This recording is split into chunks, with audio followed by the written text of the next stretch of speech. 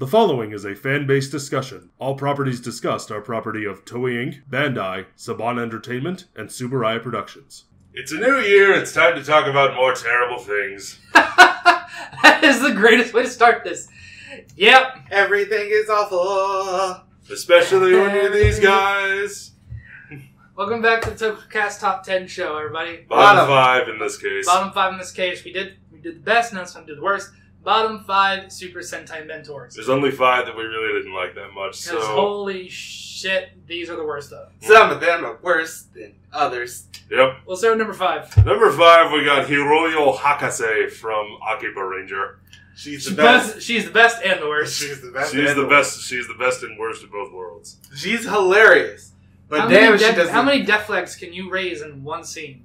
All of them. Yep. She got them killed.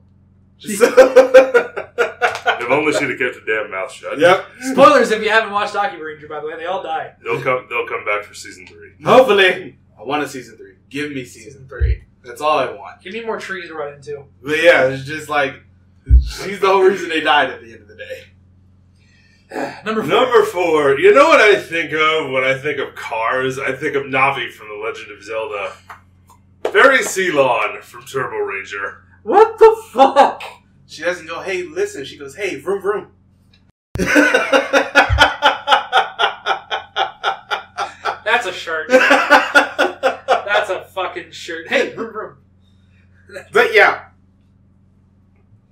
Why? Oh, God. It's more... Why? Who knows? The reason why you decided to go with fairy magic when your show is about... Cars! Cars. Something based on a miniature car set from the 1980s that was extremely popular in Japan. So we get a fairy to go along with that because you decided, hey, these things make sense together, right? Let's go ahead and give Mr. Hiroshi Soda something to go off of. Oh, wait, the show sucks. Let's take this oil and this water and, oh, what do you know? They don't mix. Nothing mixes here. And it's not a good show either. I'm picturing the ads. The new Hot Wheels Extreme Racing set, now with fairies. You can tell this by the loud helicopter that's going over that the helicopter doesn't like fairies either. Fuck that show. I don't believe in fairies. I don't. Number 3. You know who Akiba Red should have ran into? That was a great way to end off that number. Yep. Akiba Red should have ran into this guy instead of that other tree. Wisdom Tree Mohawk from Ginga Man. This I show see what you did there. Thank you. is a contradiction unto itself because Ginga Man, you know, galaxies, space, things of that nature. But here we are on Earth. Here we are talking to a tree. Here we are on Earth. Talking to a tree that We can insert another Legend of Grandmother Zelda Willow, how do we defeat the bad guys? You must listen to the colors of the wind. In this case, those wind sounds like punching. Mohawk, yeah, he was alright as a mentor, but it's just like, you have a sedentary, solitary mentor prior to Gosei. But it's just like, what else are you supposed to do here? It's not working. I don't know. Anytime you're having a mentor like this that can't really do much out of just sitting there and giving off wisdom, what else? That's it. What should I do? Take the path less followed. What? Is that your roots? So what does that mean?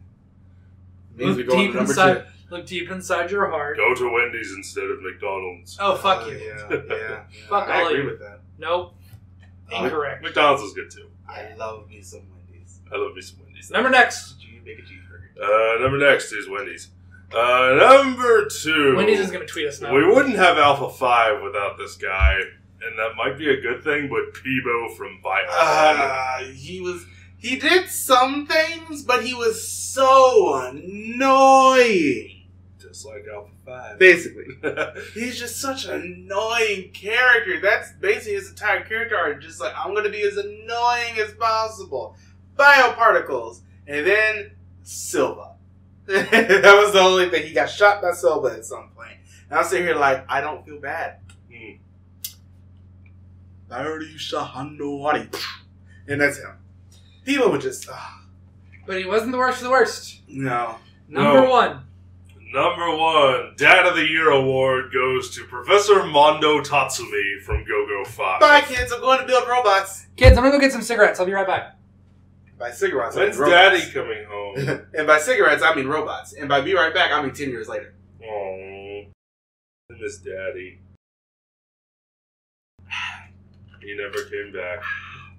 It's just like, you left your kids. Matt, come back here. I can't. I'm building robots. No! You left. But your who's kids. gonna teach us to play catch? Basically, Is it convenient for the plot for me to come back yet? no, that was the mother at the end of that show. Very true. Damn.